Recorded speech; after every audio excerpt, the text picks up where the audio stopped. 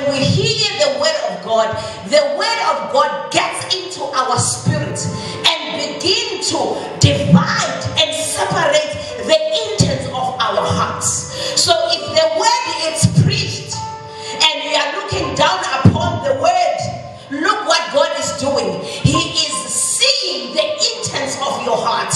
No wonder the word cannot work inside of you. And it says when the word gets on the inside of you, it begins to decide, it begins to discern between the joints and the marrow. Meaning that the word of God, there is nothing naked when the word of God comes into your heart. I want us to go and pray for the word this morning. That the word of God, as it comes to our spirit, it is going to divide. It is going to separate that which is from God and that which is from the enemy. Meaning that if there is a sickness in your body, the word of God is going to judge that sickness. If there is a problem in your family, the word of God is going to judge that problem in your family. It's going to decide what is it that you have to receive in your life. Not only that the word of God is going to come in this place as a rhema.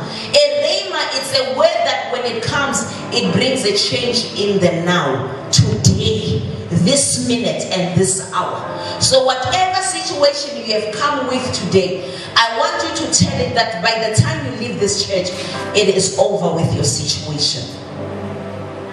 Do you believe me? Amen. I want you to tell that situation that when the word of God comes this morning, by the time I leave this church, it's over with my situation.